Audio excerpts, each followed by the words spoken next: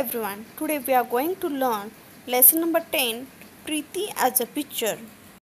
Right on the first day of the school, our new class teacher, Miss Nina, told us that the last period on every Friday would be the story time. We all decided immediately she must be the best teacher in the world. We hope she knew enough stories for all the Fridays of the year. So Friday came and we got more and more excited till at last the bell rang for the last period. We reminded her right away about her promise. Yes, of course, she said happily.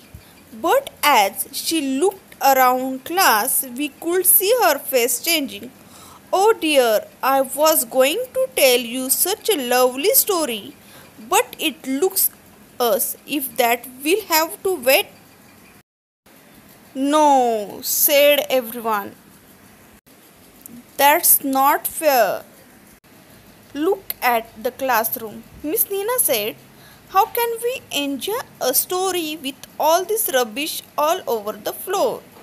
So everyone went scurrying around picking up paper and pencil stub and putting them in the waste paper basket. What a confusion there was! But Miss Nina was not satisfied. And benches are rock, she said.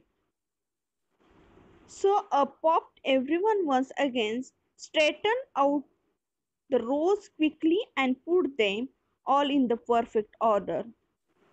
That much better, she said. But look at yourself. Ribbons undone, shirt hanging out, shoelace open, belt askew.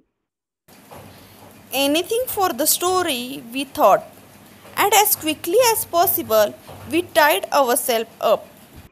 We kept asking the kids around us to tell us if we were looking tidy enough. No mirrors in the classroom, but this silly Shireen's plates was all undone. Sony had to do it all over again for her and tie the bow too. One last thing, Miss Nina said, you will be in a hurry when the story is over. So, how about putting away all your things into your bags right now? All the books, all notebooks.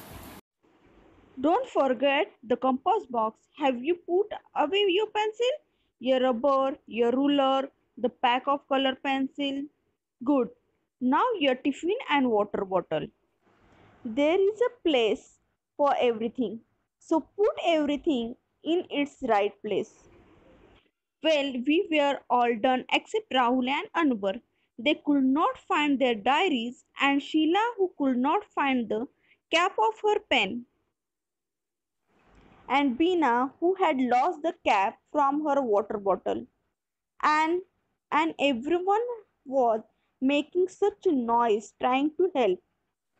I thought we would never finish and Miss Nina would be too angry to tell us a story. But at last it was all done and Miss Nina finally smiled broadly. Now that's my favorite class. All spick and span and as clean as vessel. But is there time for a story? Oh, yes, there is. Just a short little one. Short or long? Miss Nina told us a really funny story about a king and his clone. Only it ended too soon, and we were still laughing when the bell rang. So we just thanked Miss Nina and left. By the way, Miss Nina's idea about packing the bag early was really good. My mother said she had never found my bag so neat before. I had not left anything behind in school either. Now, on Monday, when the week began, our class monitor said he had a good idea and he wanted us to listen. He said that we must practice strictly up the classroom and ourselves quickly, just within 5 minutes. That's way we could have time for a long stories on Friday. So we drew up a 5-minute drill. Here it is. First minute, start from the last kid in every line, collect and pass on all papers and rubbish to the kid in front. They go and put it in the waste paper basket. Second minute, come out of your place and straighten your desk. Look at the line on the floor to help you keep it just right. Kids on the ends tell you if your desk is out of line. Third minute, tie shoelace and ribbon, stuck in blouses and shirt, straighten dress and belts. Face your partner to make sure that everything is alright.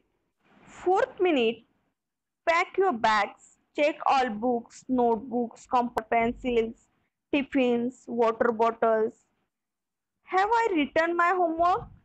Have I forgotten anything? Minute, sit down quickly and try to guess the story Miss Nina's going to tell. Meena, the other monitor, suggests that we do this without saying a single word. Great idea. That saves us all the confusion. Miss Nina was so pleasant with the 5 minutes drill. She said she would also help. She said she would keep looking at her watch and tell us after every minute to hurry up. We practiced starting on Monday itself. It was crazy at first.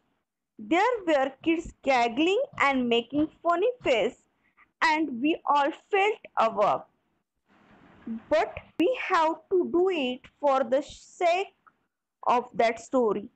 And and do you know what Miss Nina said at the end of the 5 minutes drill? She said our class looked as pretty as a picture. We got a full 25-minute story this Friday. I hope all of you understood the lesson. Thank you. Stay home, stay safe.